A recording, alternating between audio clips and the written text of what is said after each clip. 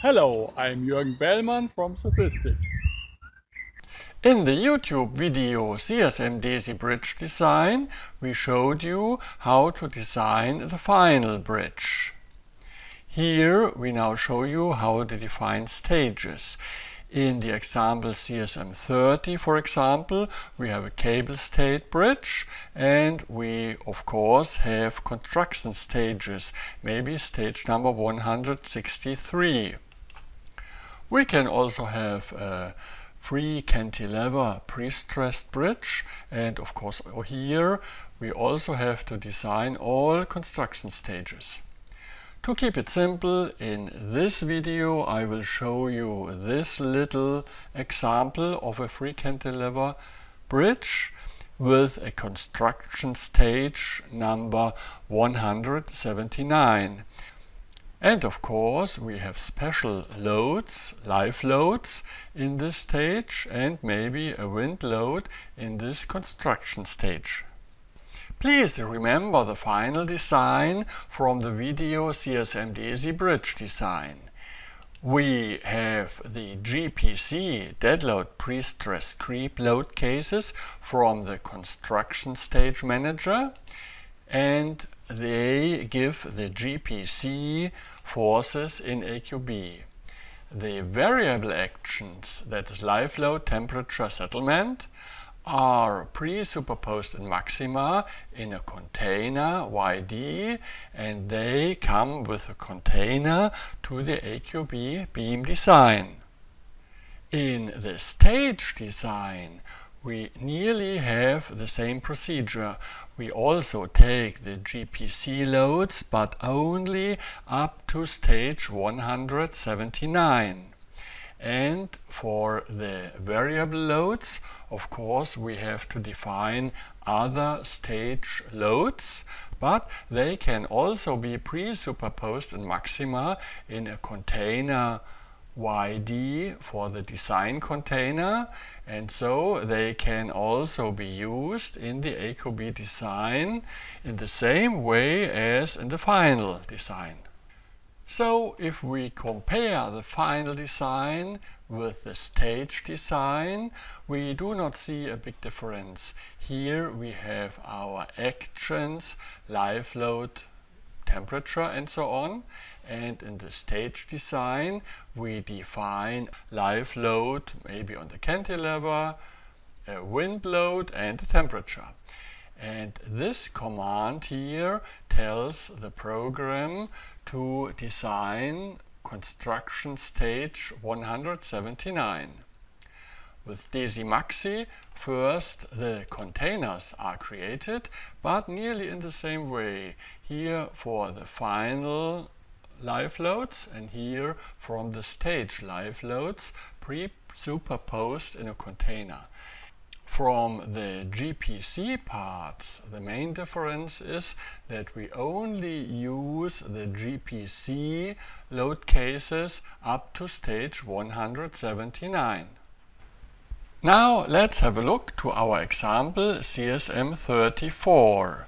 We see here our system, and if we look to the CSM runs, we make a magnitude of maybe 120 and go through the construction stages.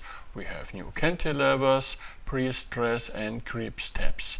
And here now we have our stage 179, and this we want to design now.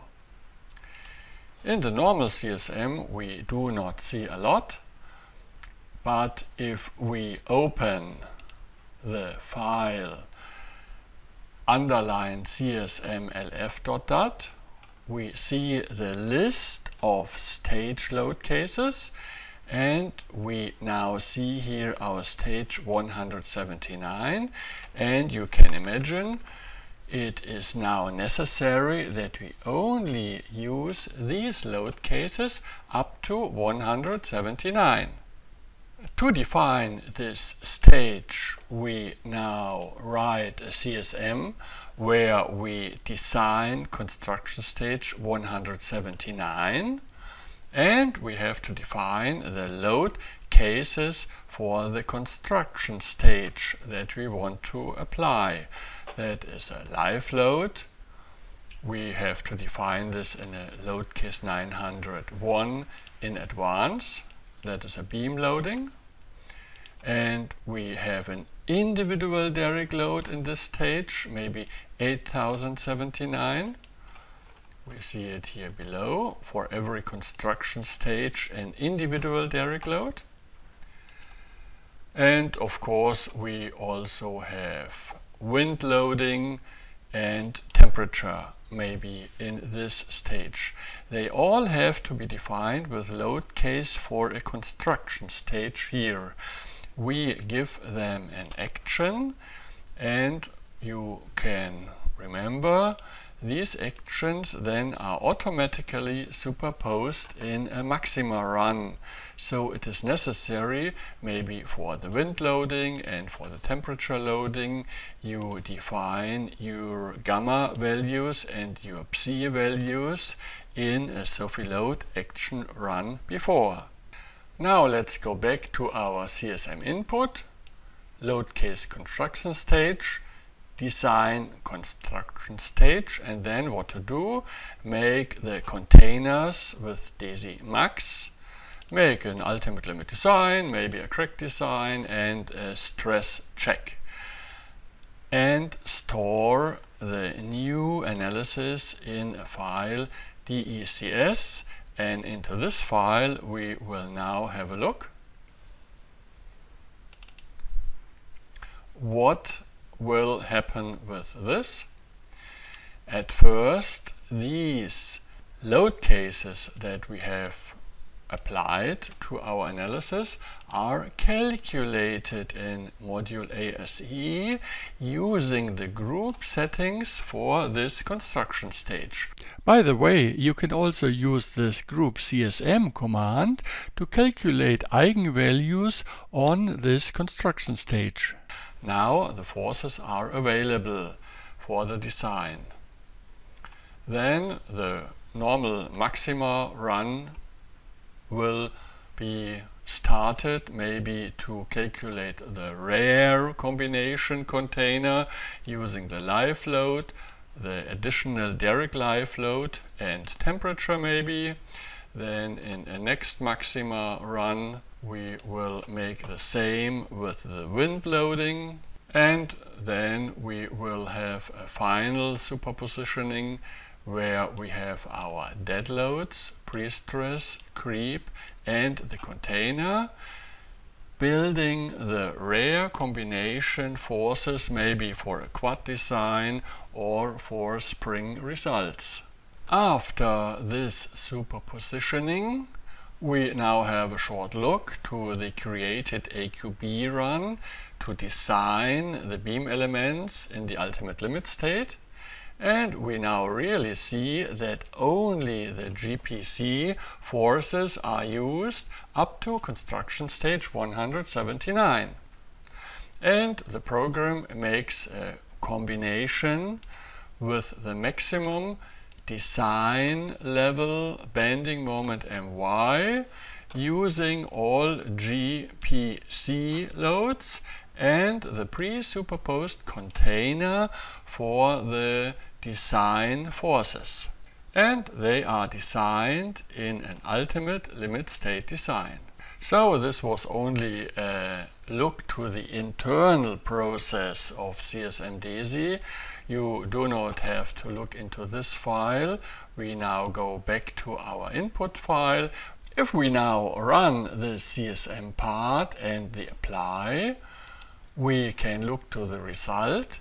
If we look to the created graphics of this run, you see a lot of plots of maxima, but then also the ultimate limit design, and we see here that some results really have been created. Here the shear reinforcement necessary for this construction stage. We now have successfully designed this construction stage, but of course we have to design a lot of stages. If we look to the first page of the CSM output, we see this list. This has been done, the ultimate limit design and maybe the nonlinear concrete stress characteristic. This has been stored in a load case 1107. And the reinforcement has been stored in a reinforcement distribution number 1. If we now want to design the next construction stage, by default also the same numbers 1107 and load case reinforcement 1 is used. So we have to copy these results before so that they are not overwritten. Sorry for this is a more complex behavior, but I will show you how you can do it. Therefore, we have prepared a file CSM34 all. We define a construction stage design for a variable construction stage number, where also a variable individual derrick load is used. And when this analysis is finished, we can copy the results to another number. Maybe we can copy the reinforcement that had been created in reinforcement distribution 1 to a new number. And of course it is a good idea to use here the number, maybe 179, for the result of the reinforcement in the design of 179 or 199. In the same way, we can copy the ultimate limit force results to another load case where we can now use an offset. When we have prepared this, we can now make a CSM run for construction stage 129. The results are automatically copied to other load case numbers. Then we only change the number of the construction stage to 139 and run this construction stage design, and the results are automatically copied to other numbers. But as I told you, this complex scenario is only necessary when you are more familiar with this technique. In the beginning, please open the file CSM34, where you only design one construction stage. So thanks for listening and goodbye.